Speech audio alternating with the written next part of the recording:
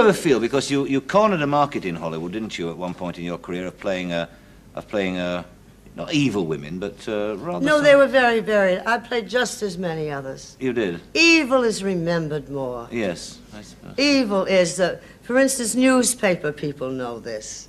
You know, they don't print many good things about people. Mm. There is a mad interest in evil in all human beings, I really think. Yes. And a remembrance of it. Well, definitely. Let me put it another way then. In some of those movies, certainly, you played a rather intimidating woman. Oh, I had some marvelous parts, like Little Foxes. You know, marvelous women to play that were very difficult. When Barbara Stanwyck hesitated to play the femme fatale in Billy Wilder's Double Indemnity due to her previous successes in playing likable heroines, the director simply asked her, "Well, are you a mouse or an actress?" Of course, there was never the need to ask this question to Bette Davis, who relished in playing unlikable characters, since Mildred in Of Human Bondage had made her a star. But when she played a villainess, she made it clear that a villainess is not a villainess to herself. She's just someone doing the best she can with whatever she's stuck with. To watch Bette Davis be evil, mean, vicious, and nasty was to see villainy at its very best. Bette was always willing to tackle the darker, sinister, maybe even inhuman sides of her characters without judging them or turning them into two-dimensional stereotypes. And audience and critics loved her for it. While her Oscar-winning roles in Dangerous and Jezebel are by no means villains in the traditional sense, their often unintentional desire to cause misery and unhappiness always gets the best of them, and both characters do stand out among the suffering wives or suffering mothers that won Oscars during these times. They, of course, are the greatest acting parts. To just always play a heroine. There's really no great challenge to that.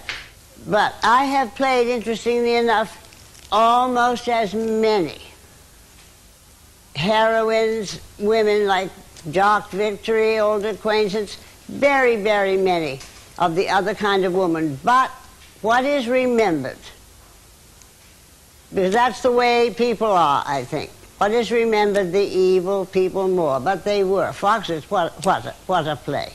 Of course, Bette was right. We do remember her more strongly for her so-called evil performances than her other characters.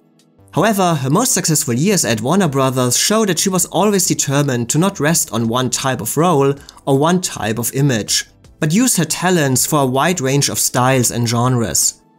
Her two most acclaimed anti-heroines of the early 40s in The Letter and The Little Foxes were bookended by two of her most beloved and traditionally sympathetic characters in Dark Victory and now Voyager. And in 1941, she not only played Regina in The Little Foxes, but also the, quote, good girl in The Great Lie, and gave screwball comedy a try in The Bride Came COD.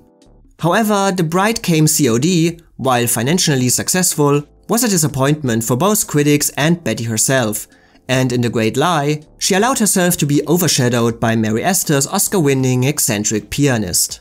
My goal was never the marvelous good fortune of the public. That was never my goal. My goal was to do the best I could, and I just adored the work. Right. Bette's artistic highlight of the year was therefore, undoubtedly, The Little Foxes, which continued her undisputed reign as the artistic queen of Hollywood, combining box office power and critical praise like few others of her era. However, despite this ongoing success, The Little Foxes and the year in general actually saw some professional setbacks for her. For the first time, she was compared unfavorably to another actress, and her casting, as logical as it may seem, was not greeted with the same enthusiasm as before, and the making of The Little Foxes was also a frustrating and unrewarding experience for her. And on top of that, even the Academy itself became a source of grief for Bette. But what exactly happened? Lillian Hellman's play, The Little Foxes, opened on Broadway in February 1939. The production was strongly acclaimed for its layered presentation of greed and unhappiness, and no aspect was more acclaimed than the central performance by one Tallulah Bankhead. I don't want to go into too much detail here. There is an amazing video by Be Kind Rewind on Tallulah's career, which I highly recommend and link below. But what you need to know is that, despite some attention for her unique screen presence, Hollywood did not really know what to do with Tallulah, and she herself also preferred the stage to the screen. But while she regularly received some level of acclaim for her theater work, everyone was always waiting for her to find the right part that would allow her to truly showcase all her talents. And then came Regina Giddens. There was no doubt that this was the chance she had been waiting for. Her stage performance almost immediately became the stuff of legend, and critics could not rate her highly enough, stating that she became one of the theater's greatest actresses. She fills for the first time a role carved big and fierce enough for her talent. Against the cold, steely force of this year's strongest play, the glitter of her acting lights up a whole era of United States history. The Little Foxes ran for almost a year on Broadway, and Tallulah Bankhead would then stay with it on a national tour until April 1941. Therefore still playing Regina when Hollywood began preparations for bringing the play to the screen. The three best plays I've been in, actually, which one of the first really fine play I was ever in was in London. I did They Knew What They Wanted, which the great Pauline Lloyd did here. It was a Pulitzer Prize play by the late Sidney Howard, and then The Little Foxes by Lillian Hellman, and then The Skin of Our Teeth, another Pulitzer Prize play by a divine Thornton Wilder. I think those three were the most satisfying because the plays were so fine. Now, the situation can be seen from 2 points of view. On the one hand, you can ask, why would they overlook Tallulah for the movie version? After all, she had received glowing reviews, was strongly associated with the part even outside of the theater scene, and had proven that she could work in front of the camera as well. But on the other hand, recasting plays when they make it to the screen was, and still is, a normal process. Theater actors often don't have the same level of name recognition as established movie stars. If you want your movie to be a success, you want performers in it that can attract an audience. It therefore only happens occasionally that stage performers are given a chance to recreate their roles when they make it to the big screen. At this point, Tallulah hadn't been in a movie for almost a decade, so there were questions about her star power as a movie actress. Furthermore, producer Sam Goldwyn apparently also thought that Tallulah might turn out to be too difficult. Of course, Bette was not seen as easygoing by producers either, but it seems that she was considered more predictable, while Tallulah was seen as a bigger and more unknown risk. And Bette was, after all, at the height of her popularity. Plus, she had already proven that these kinds of anti-heroines were exactly her kind of roles. You're going to see a great show tonight. You're telling me this is going to be the third time I've seen it. Well, I've seen every picture Bette Davis has made. I wouldn't miss this for anything. So casting her in The Little Foxes must have seemed like the least controversial idea possible. An idea that made even more sense when William Wyler was assigned to direct the movie. Having already worked with Bette on Jezebel and The Letter, he also insisted that she was the right choice for Regina. And just playing heroines was never very fascinating to me. You know, I always was basically a character actress from the beginning. For Bette herself, this was not only a professional but also a personal triumph. 10 years earlier, Sam Goldwyn had dismissed her screen test and refused to sign her for $300 a week.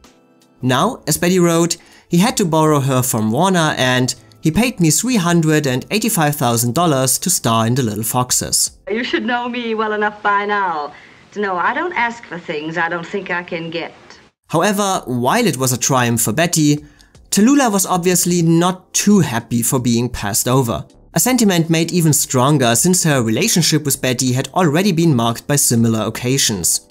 Tallulah had played Dark Victory on the stage before it became a Bette Davis vehicle, and even though Miriam Hopkins was primarily connected to Jezebel on the stage, Tallulah had also been involved in a play before it became an Oscar-winning role for Bette.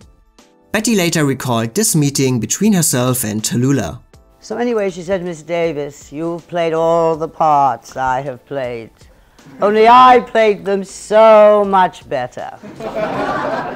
and I said, Miss Bankhead, I couldn't agree with you more. She faded out of that house. She wasn't going to get any fight from me at all, and she was heartbroken. While it's not known that Bette had any qualms about playing Dark Victory or Jezebel on the screen, she agreed with the general sentiment that Tallulah should actually be allowed to recreate her role. I begged Goldwyn to let Tallulah play it because she was magnificent in the theater with it. And he wouldn't. And there was a resemblance, actually, facially and our kind of hair and all between Tallulah and me. Always was. So that was unfortunate. But as it became clear that Tallulah would not be cast in The Little Foxes, Bette accepted the role and played it with her usual intensity and professionalism. But how she would play it became a source of ongoing conflict on the set. My round face was very fortunate because I could make it look many, many, many different ways, you know, and wear many different hairdos. While working on the latter, Bette Davis and director William Wyler famously quarreled over Bette's delivery of a single line. But during the making of The Little Foxes, they argued over her entire characterization, as the shadow of Tallulah Bankhead's stage performance loomed over the whole production. Bette later said, "We fought bitterly. I had been forced to see Tallulah Bankhead's performance. It was Willie's intention that I give a different interpretation of the part. I insisted that Tallulah had played it the only way it could be played. Miss Hellman's Regina was written with such definition that it could only be played one way. Our quarrels were endless." However, there are actually different versions of how Bette wanted to play the role versus how William Wyler wanted her to play it. While Bette herself stated that she intended to play the role like Tallulah, Wyler later said that it was actually the opposite. It was the story of this woman who was greedy and high-handed, but a woman of great poise, great charm, great wit, and that's the way Tallulah had played it on the stage. But Bette was playing it like a villain, with no shading. She thought when I tried to correct her that I was trying to make her imitate Tallulah Bankhead, which I was not.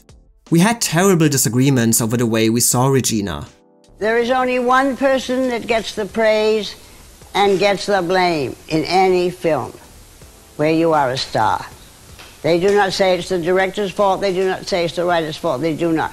So it is self-preservation to be very, very firm about what you do for the outcome. The disagreements between Bette and Wyler became so tense that Bette walked off the set one time, and The Little Foxes was also the last time that Bette and William Wyler worked together. She was difficult in the same way that I was difficult. She wanted the best. And to get it, nothing was too much trouble. Sometimes she wanted more takes on a scene than even I did. However, despite all the tension on the set, the finished product was cheered by critics who praised the movie as a biting drama, superbly acted and with a faint touch of humanity to soften it, some even calling it superior to the stage version in its expansion of time and space. Lillian Hellman herself later wrote that the movie could have been better and didn't hit hard enough. But on the other hand also later said that the one production that came the closest to what she had intended was William Wyler's film.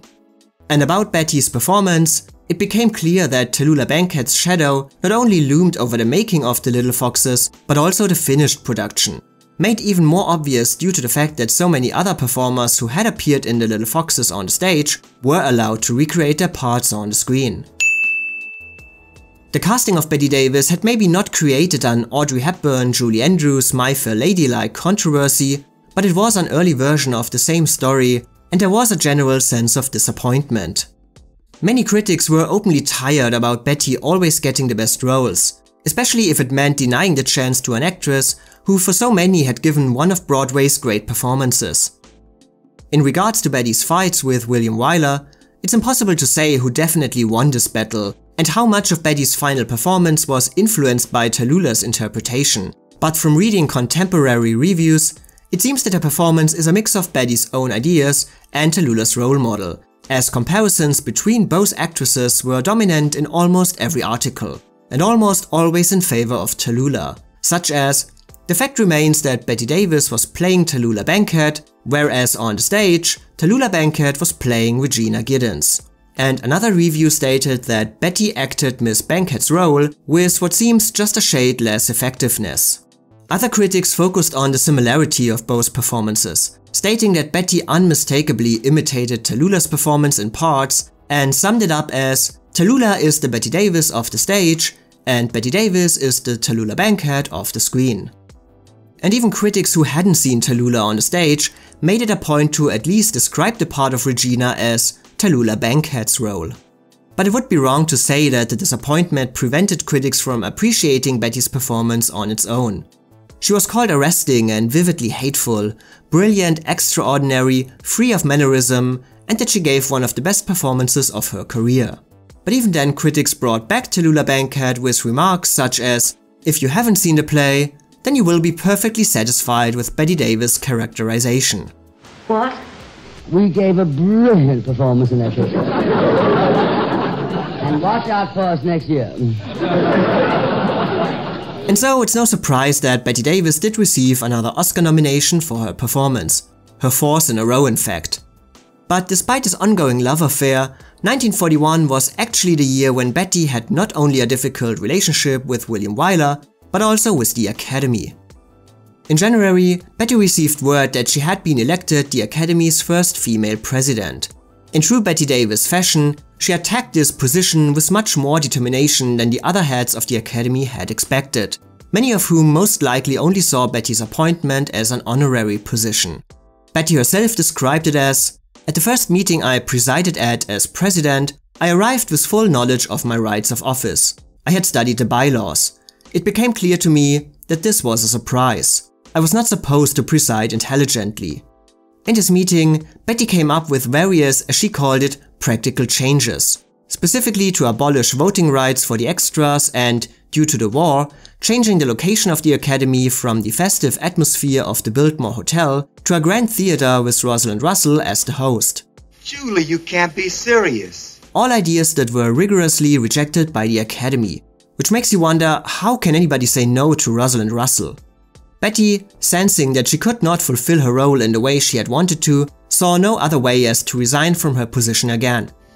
And of course, just a while later, the Academy did implement both of her suggestions, ending voting rights for extras and the Academy dinner as well. Bette herself nonetheless remained proud of her short time as president of the Academy, and her resignation clearly did not hurt her career in any way, nor did it prevent her from adding another nomination to her list of achievements. So, was this nomination deserved? I obviously cannot comment on Tallulah Bankhead's stage performance, how she played the role, and if Bette did follow her lead or try to come up with something new. All that is left to judge is Bette Davis' screen performance as it is. And yes, it's easy to imagine different interpretations for Regina, a softer, kinder woman, who gets trapped into committing her acts by a patriarchal environment that gives her no other chance to do so, or a woman slowly developing pride in her ability to outplay those around her by all means necessary. It's one way of doing it and the way I prefer.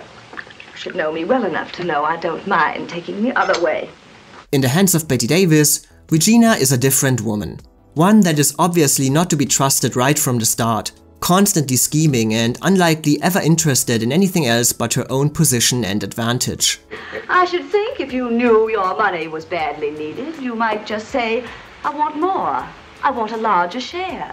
It is an interpretation that might feel limited at first, but as mentioned before, Bette Davis relished playing so-called evil characters, giving them understandable motives and engaging the audience into their own set of thoughts. The fact that we tend to remember Bette's bad women more than her traditionally likable characters is not simply because evil characters might be more interesting to observe, but because she made them interesting to observe. And this also happened in The Little Foxes, which does present one of the most fascinating performances of her remarkable career. You hate to see anybody live now, don't you? You hate to think I'm going to be alive and have what I want. You would think that was my reason. Yes. Because you're going to die. And you know you're going to die. In the hands of Bette Davis, Regina is a woman clearly on the same level as her brothers and who never hides her true intentions. But this approach works in the context of The Little Foxes as a story about people who hold to the social conventions of pretending, who behave like they are supposed to behave, even if everybody is aware of the actual meaning behind it. And it's Regina's decision to break these conventions, to act and react in ways that are both unexpected and unaccepted, that causes the plot to get out of control. I'm smiling, Ben. I'm smiling because you are perfectly safe while Horace lives to say he lent you the bonds. But Dr. Sloan doesn't think Horace is going to live.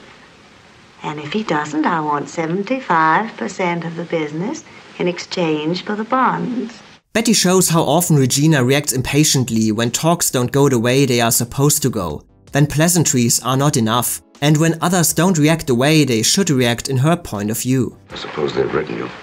I can't live very long. I had never understood why people have to talk about this kind of thing. Very well. I assure you, Oscar, I will think about it seriously. What kind of an answer is that? My Oscar, you're in a bad humor. Now leave me alone.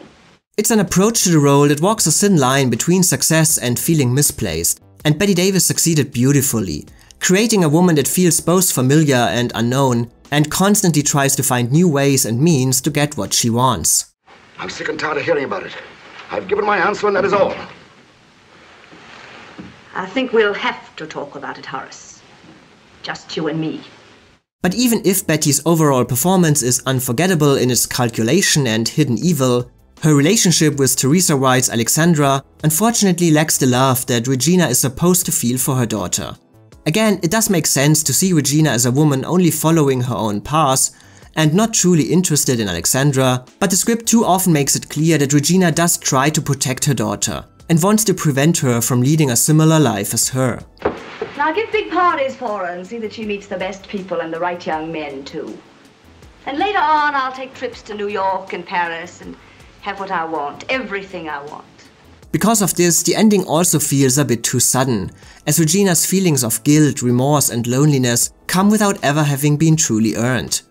But even in those moments, Bette Davis still shines, and her sheer magnetism in the role is enough to overcome any contradictions that might accompany her performance.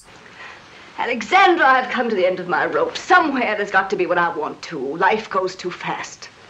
You can go where you want, do what you want, think what you want. I'd like to keep you with me, but I won't make you stay. No, I won't make you stay.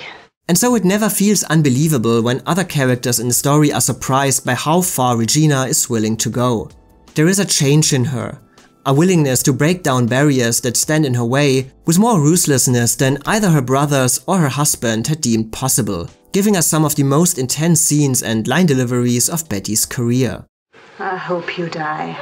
I hope you die soon. Mama, don't! I'll be waiting for you to die. And beyond this ruthlessness, there are touches of a softer side of Regina that come and go suddenly and unexpectedly and help to make her journey utterly captivating. Water?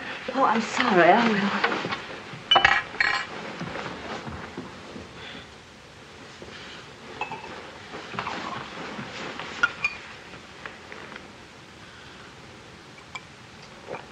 Bette brought Regina to life as a complex character, despite what might initially seem a limited approach. Playing her as both calculating and helpless, and presenting her as a woman the audience can fear, but also feel for, giving Regina her own reasons, occasionally revealing them but also keeping them in the dark, and constantly displaying true emotions as the cause or result of her own actions. Would you like to talk with me, Alexandra? Would you like to sleep in my room tonight? Why, Mama? Are you afraid? So even if Bette was for many back then only the second best choice for Regina, there is no denying that the part feels tailor-made for her, both playing to her strength as an actress while also benefiting from her distinct screen presence. Her work with William Wyler always brought out the best in her, and it certainly would have been interesting to see how he might have influenced other performances she gave in the future. But Regina still stands as a testament to a wonderful off-screen partnership and the unique talents of Bette Davis.